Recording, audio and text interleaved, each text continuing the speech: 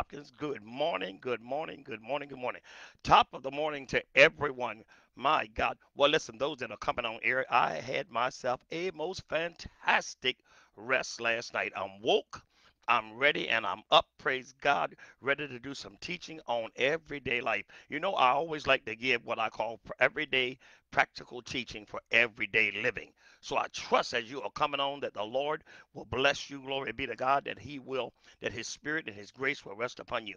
And Father, as I pray this morning, I ask your Holy Spirit to help your people to come away from being fixers that get involved in things and find themselves almost drowning because they did not use sound wisdom on the things they got engaged with. Good morning, everyone, and a blessed day to you all. I'm trusting you that are on YouTube that this blesses you as well.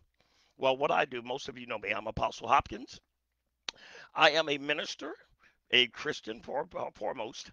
Amen. And I'm also a counselor. So we do counseling every day. Amen. You can go on our website at pilgrimsministry.org. Glory be to God. And you can sign up. Glory be to God. There is a fee for my time because this is not a church service. Amen. It is a service that we're in. I counsel people for 45 minutes in our sessions. Amen. Good morning, Michelle Brown. Good to see you, sister. Amen. God bless all of you. Hello. God bless you. Amen. Good morning to everyone. Well, look, let me go on and jump into this message because I've got to go to work in a few minutes. Amen. Starting counseling sessions throughout the day all over the world. Well, look, how to discern when it's time to step back from being a fixer. I'm coming out of the book of Ecclesiastes, chapter 3, verse 1 to Ecclesiastes, chapter 3, verse 1.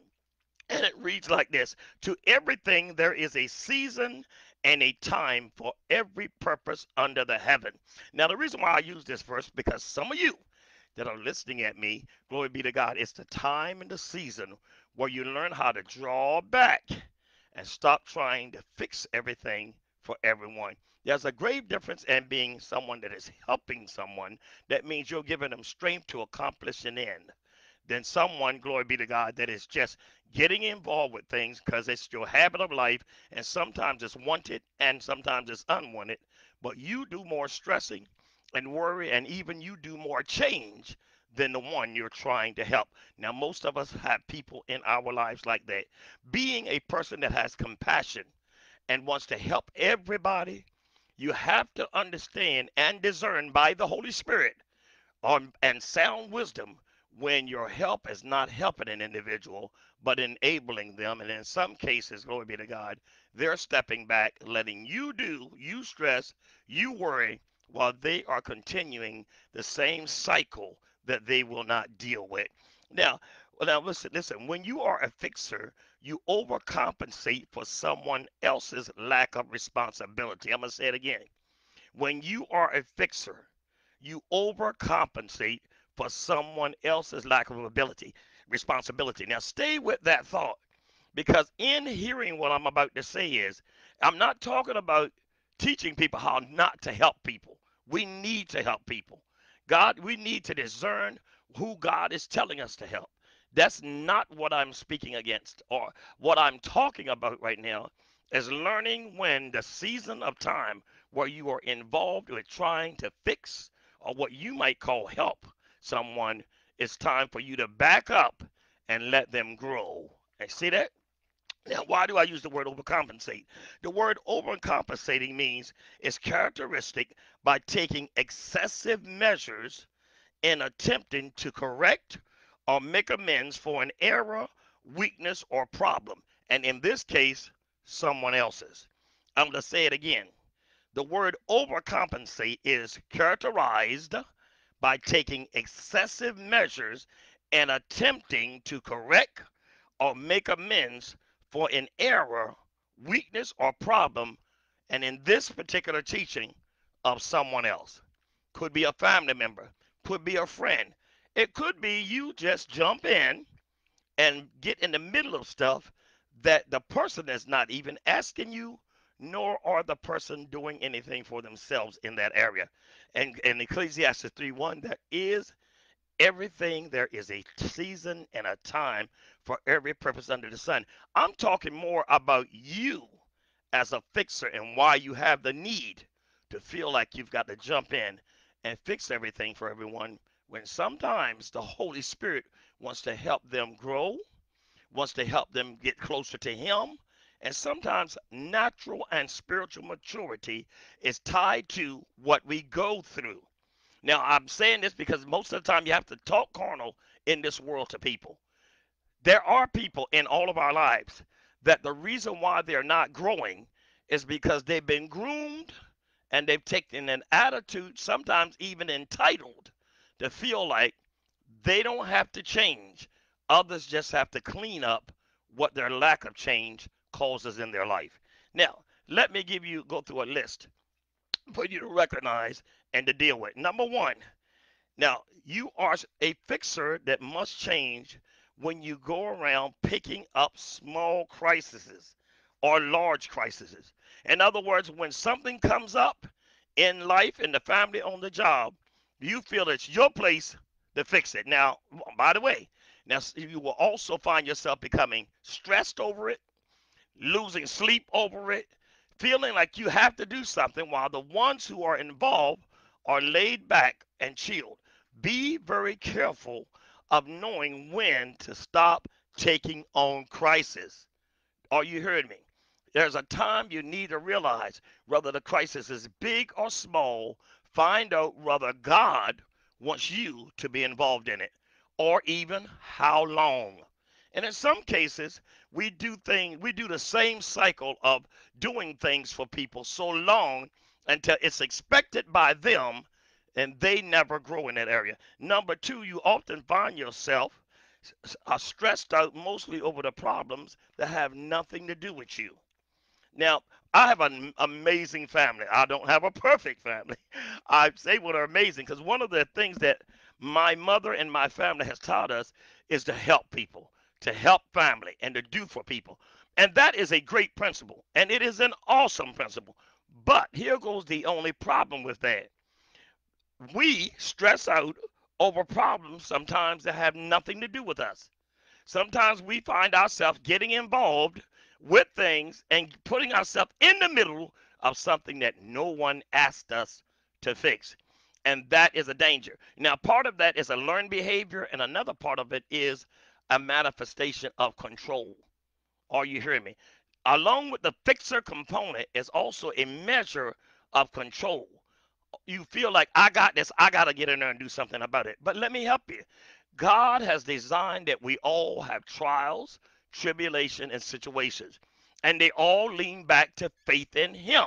Now, once again, to someone that is listening at what I'm saying, I'm not saying don't help people. I'm saying be very careful of operating under being a fixer. This message is about how to discern when it's time to step back from being a fixer. Number three, you tend to bring the people in your life tends to be people with problems. Tends to be people, you tend to gravitate towards people with drama. You can't fix them, but you gravitate towards that. When one project, when you get free of one project, you take on another project in life. Listen to my heart, what I'm saying here. Many of us, if we would look at our lives, think about it. What type of person did you date? You might want a man or a woman in your life, but you always tend to gravitate towards, if you're a fixer, you will gravitate towards people that need to be fixed.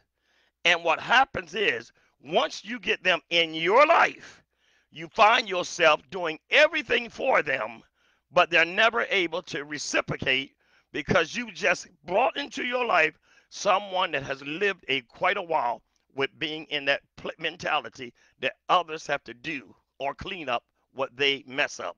Are you hearing me?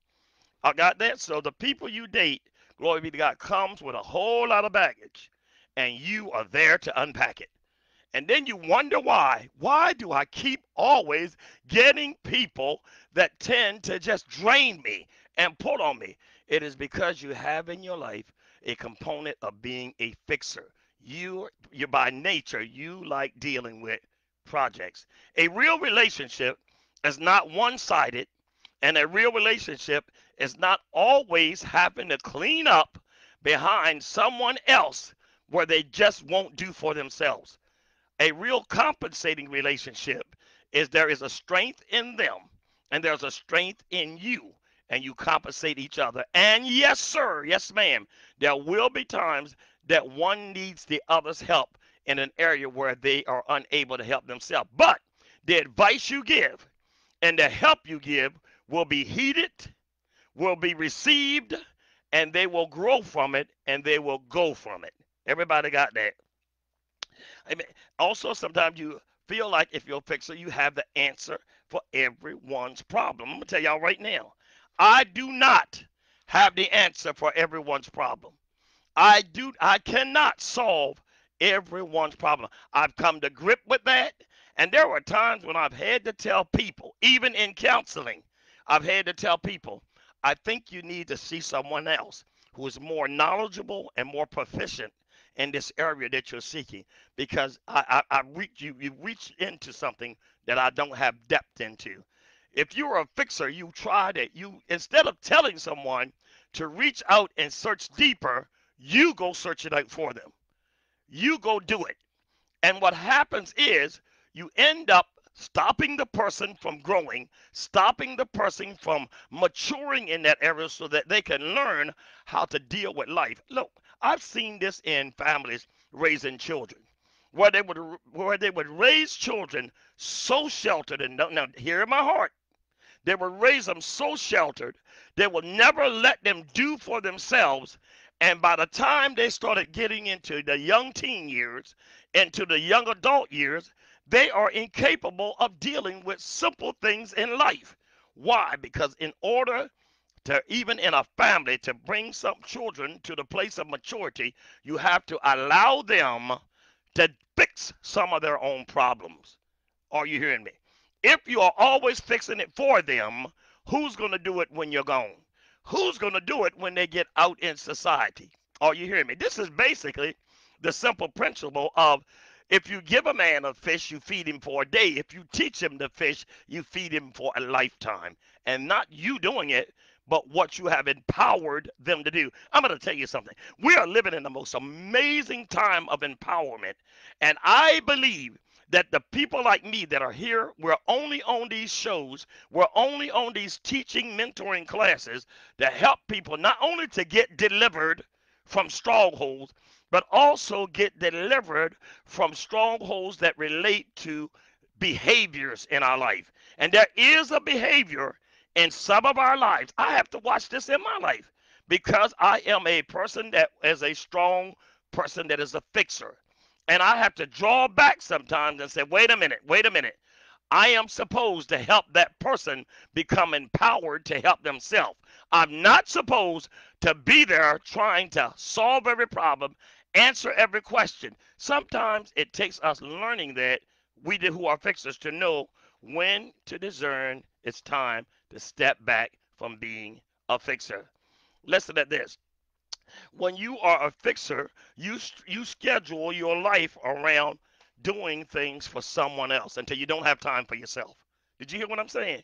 When you are a fixer, you take your life and you move from one drama to the next, getting involved in it while complaining that it's draining you. Are you hearing me? Listen to me real good. When you reach a place in your life, even with family or friends, where in the situation that they've got you involved with is draining you, stressing you, taking all your time, you can't rest, they sleep like a baby. They won't move and do for themselves, and you got to do. You are actually in over your head. And at that point, you're going to have to draw back. You don't have to be radical. You don't have to do cold turkey drawing back, but you're going to have to draw back and let them start taking responsibility. I'll use a simple thing here. This is a simple example. I knew of a person one time that their son needed a job. Now, their son was about 22 years old living in the basement, okay? No problem. Every now and then, you have to go home and live with mom and them. It takes time. I get it. But the mother was calling around for jobs for the son. There would be nothing wrong with her helping her son with that leg work, but her son would not search for a job for himself. Now, there's a problem there. And the problem is that mother or that father has actually trained that young man to always lay back and let someone else fix things for him. Now, it might feel good. I'm doing this for my child. I'm doing this for this and that and the other. That's the problem. You keep doing everything for the person, and they never become active or engaged themselves. There comes a time and a season that you got to break that stuff up, sweetie pie. There comes a time and a season that you have to pull back and allow them to grow and to go.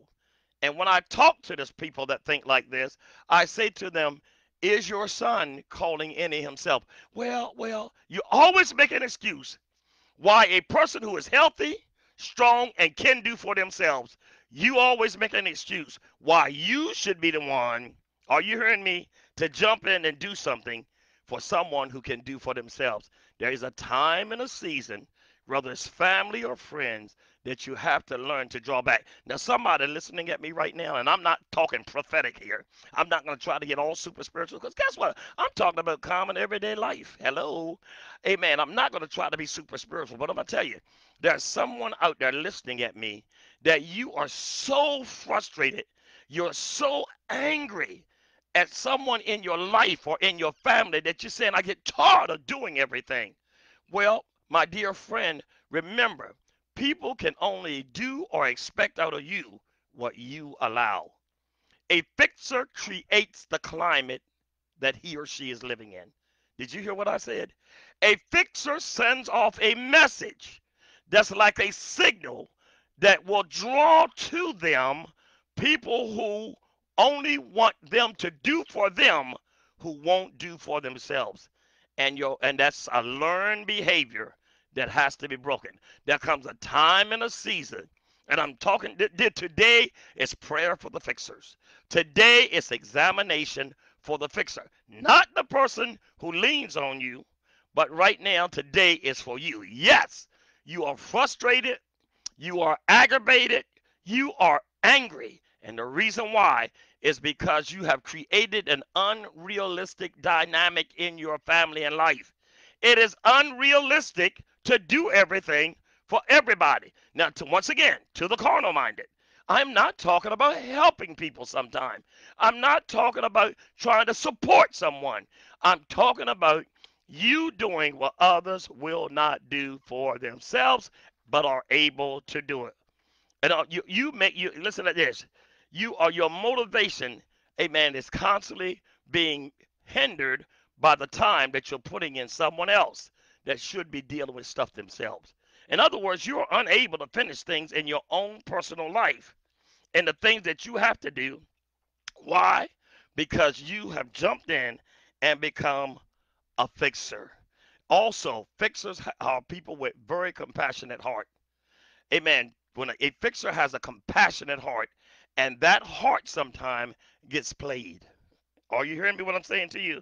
That heart that you have, sometimes it causes you to get played. You have to fully acknowledge that, look, in me, there is a thing in me that tries to fix things for others.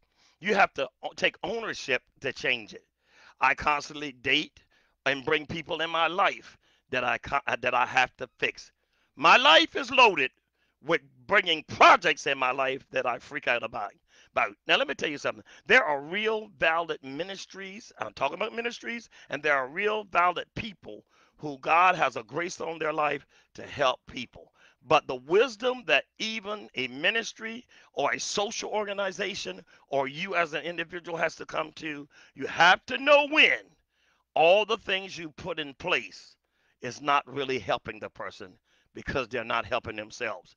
And in that case, you have to discern when the season and time is for you to back out. Are you hearing me? Now, before I go, I'm going to give you some examples, people, some simple stuff. Let me tell you one great good example that I heard the other day. I was riding, listening at the radio, and there was an agency. It was ministry based. It was faith based, but it was an agency. I think it was in Florida. What this agency would do is it would help people that have lost everything, or people that are homeless, or people that were in crisis situation, probably coming out of jail. It helped with those areas. And the teacher on the radio said these words. It stuck with me. They said, what we do is, in the developing of what we are doing in our agency, is we help the person, we help them get employed. We have a set of rules for them to get active doing for themselves. Then when they get to a certain place, we build them up so they can find a place and be on their own. But if that person does not work along with the process to help themselves change, then we will have to actually let them go from the program. And it made complete sense to me, because if not, they would only have folks that would come in, lay off on the benefits, but never actually move on to a place called next and productivity and strength. The goal of everything in life, the goal of life itself, is for one to find themselves at a place for not only they need help, they take the help and become self-sufficient, and then not forget the help that they got. Are you hearing me? And I say it again, not forget the help that they got. But there is a time, some of you, you're frustrated with family members. I'm telling you, you find yourself angry. You're even gone off on them to the point until you almost resent them when they come by. My dear friend, you don't want that to be in your heart. But when the fixing dynamic has turned on you, and eventually it will, I'm going to say this to you right now. When you are a fixer, which is not designed for what God really wanted us to be. He did not want us to become an answer to everyone's problem to the point that the person is unable to function for themselves. God never wanted us to be an enabler of someone's stronghold in their life. He wants us to be a helper. He wants us to be compassionate. He wants us to care, but he does not want us doing everything for someone until they're unable to function, or until they got a mentality and an attitude that they are entitled to be treated this way. I remember telling a person, I said, you know what? I said, I've figured you out. You create situations and problems, and other people pay for the problem you create. Now, I had to detach myself from that type of dynamics, because when I went in trying to help, my help was minimal. I noticed that the more I did, the less they did for themselves. After a while, it was expected that I would do for them. And I had to set them down and say, listen. And by the way to start pulling yourself out of this is, don't just get mad. Don't get angry. Sit down before you go off. I'm going to get ready to close, but I want to leave this with you guys. Sit down with the person that is relying on you to constantly do things for them, and be honest with them. Be completely honest with them. Actually, if you are a married couple, because this happens in couples, where one or the other in that relationship says, you know what, you can't keep fixing things for this boy or this girl, for this young man or this young woman. And you may find yourself, your heart, remember, you're a fixer. You got a big heart that thinks that love is doing everything for somebody. That is not love. That is a misinterpretation of love. I can love you dearly, but also let you grow. Let you go and deal with life. Not throw you out there with no help. That's not what I'm talking about. But there comes a time, even in families, where one will say, look, you're constantly doing for this person, and you need to back up and evaluate whether all you're doing is any real help. Because if you find out that you and your mate are at each other fussing and arguing, we're always fussing over that boy. We're always fussing over that girl. That is a sign that something is imbalanced in this situation. That is a sign where you need to back up and check your season. Check whether it is time for you to listen at your mate, who is not tied emotionally like you are, to find out if you need to evaluate whether you're really helping that individual. So that's number one. Find out whether you're really helping them. Number two, sit down with them and tell them what you have observed in your relationship in their lives. Look, if you kept coming by my house trying to borrowing money all the time, family member, friend, or whatever, if you kept only coming by when you wanted a few dollars, you know what my question would be to you? I think I have a right, if I have to keep paying for what you do, paying for what you want, I think I should have a voice. Now, somebody may say, well, Brother Hopkins, that's control. Yes, it is. Listen, there's such a thing as healthy control with what I do with my life, my energy, my resources, and myself. Boom! There is healthy. I believe if you're leaning on me that hard, I believe it is my place to sit down with you and say, can we talk? And listen, listen. One of the things that the enemy uses against fixers is you are available, but you're not confrontational. In other words, someone can keep coming to you, repeating the same act, repeating the same thing until it frustrates you, but you're non-confrontational. And I'm talking about positive confronting. I'm not talking about negatively going off on people. That's not what I'm talking about. But you need to confront it. When you have people living in your house, in your family, in your environment, friend, job, whatever, you need at some point to sit down and be honest with them and tell them, look, I tried to help you. And it seems like we keep going in a cycle where my help you'll keep repeating the same thing. Here goes what I'm going to do. I'm going to help you this time, but the next time I want to see whether there's some progress. I will only deposit in your life when I see you depositing in your change. Boom. Did you hear that? I will only keep depositing in you when I see you depositing for your own change. Because here goes the deal. If you deposit in someone's life and they're making a change, guess what happened? Your deposit will come with interest. And I ain't just talking money, but I'm using currency as a way of conveying the thought that you need to stop doing for someone, even if it's a family member, where there is no change, where they're making no effort, where they create situations that causes you money. You can't always keep paying for the actions of another individual. It's not healthy, it's not fair, and it's not maturing the individual. It's not helping them deal with life. So that's number two, confronting them and talking over the plans that you have for the season of next. To get to the next place, because some of you are stuck. That's right. You are stuck with a person that you have opened the door of helping them, and they are not doing anything to help themselves. And you feel like, oh my God, I got to do this. No, you don't. What you have to do now is actually confront the situation in the time and the season it is. In the beginning season, they needed help, and you were trying to help them. As time went by, you're seeing a pattern where your help is not helping them, but working you. Now, the season where you are now is, how do I help you to confront the fact that you are stuck in a cycle, my friend? I'm trying to help you, but my help is no good as long as you're not trying to help yourself. Therefore, I'm backing up. I'm not keeping engaging this thing alive. Are you hearing me? And number three is the crisis of disengagement. Say it with me. The crisis of disengagement. Brother Ivory, what in the world is the crisis of disengagement? How they will go ballistic when you stop doing what they're normally used to from you.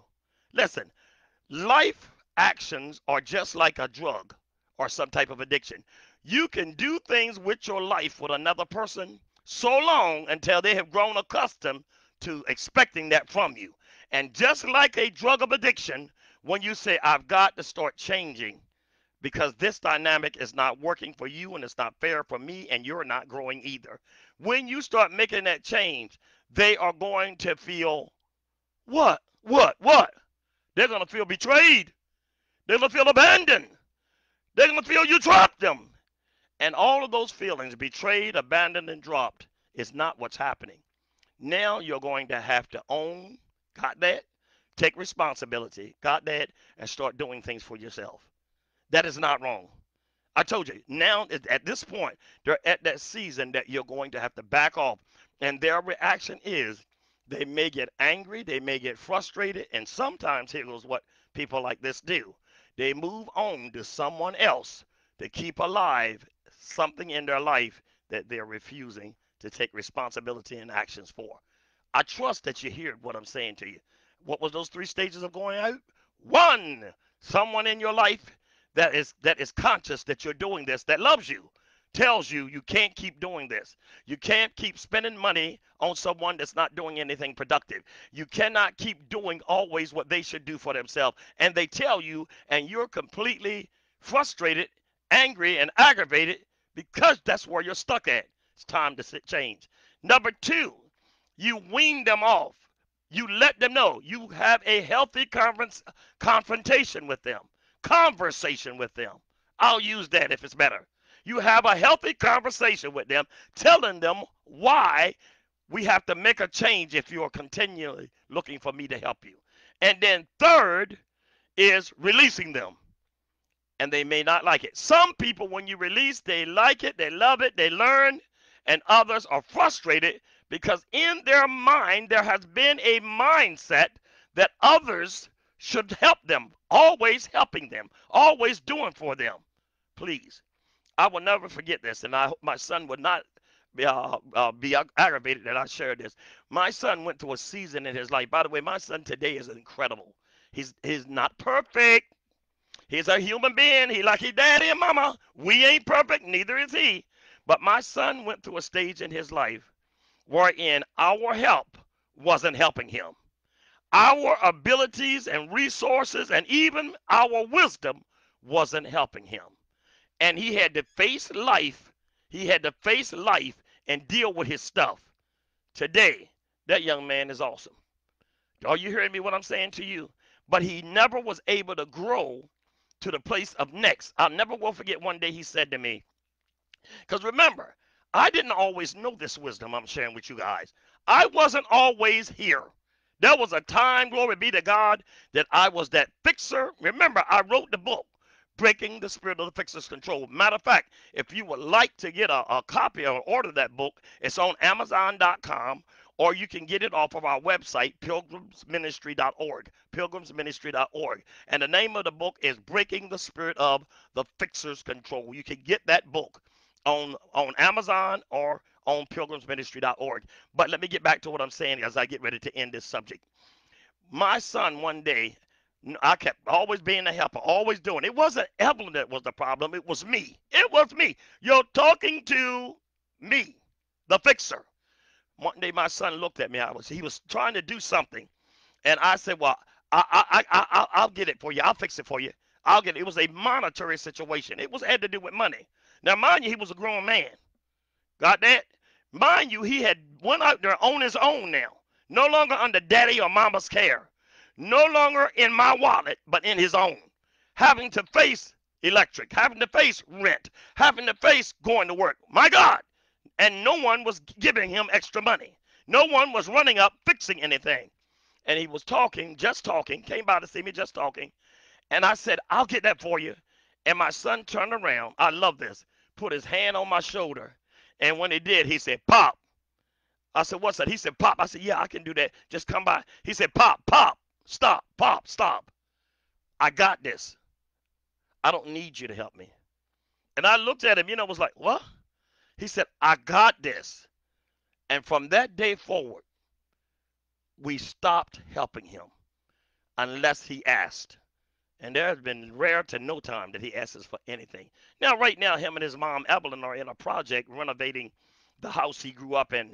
Evelyn has decided that him and her are going to renovate the place and what have you, and we will help a little bit, and he will do a big bit for where he's going to be at. But the point was, from that day on, he broke off of himself from me. That young man, my son, had to break away from me being the fixer. It was him that broke it. It was him that said, you're not doing it anymore. No, I'm a man. I'm an adult. I have to be responsible for my stuff. I have to take, and sometimes, hey, listen, nothing wrong with needing help. Nothing wrong with helping people. But there's a problem when that person has been taught to hold on to someone else doing for them. And then you keeping that alive. I was I was actually going to keep something alive in my son that would have destroyed him and messed him up. And my son, and as a young man, he looked at me and said, "Pop, no." And I'm gonna tell you, I looked at him and I stepped back and shook my head. I said, "You got it." I said, "I understand." He was saying to me, "Pop, I'm a man.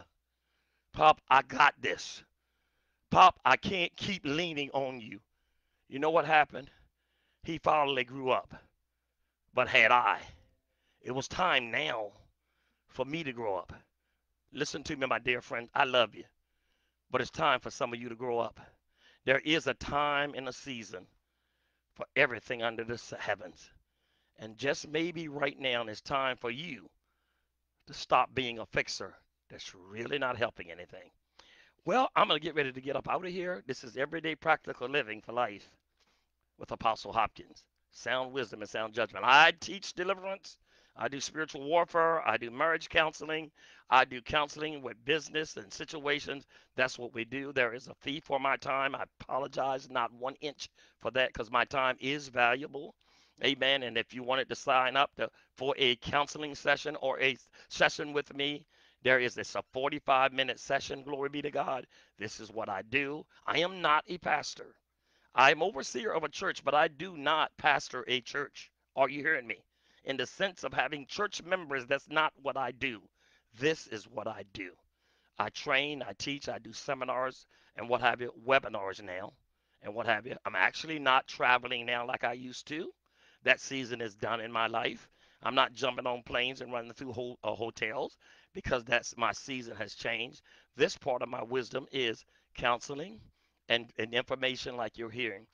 Go to our website and check it out, pilgrimsministry.org, whether it's the deliverance or whether it is counseling. That's what we do now.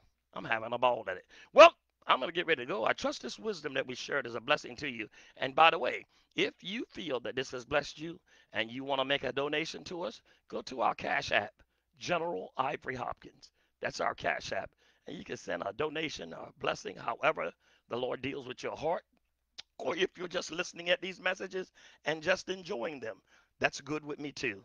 Amen. But as I said, our Cash App is General Ivory Hopkins. If you want to Cash App us. Well, God bless you guys. Tell y'all like I always do. I want y'all to remember, what is it? God is watching.